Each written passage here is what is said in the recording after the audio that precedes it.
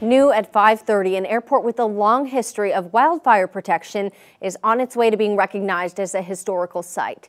Action News Now reporter Camille Acevedo shows us what it means to have the Willows-Glenn County Airport on the way to a potential listing on the National Register of Historical Places.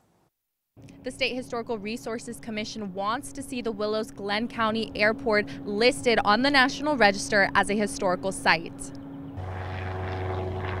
In 1928, it served as an intermediate landing field along the Seattle to Los Angeles mail route, and during the World War II, it was used by the U.S. Army Air Forces. It was also the base of operations for the first U.S. air tanker squad that was formed in 1956.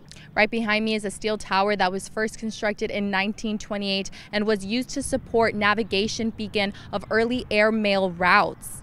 It's in its original form, and very few of these remain. I'm really glad to hear it.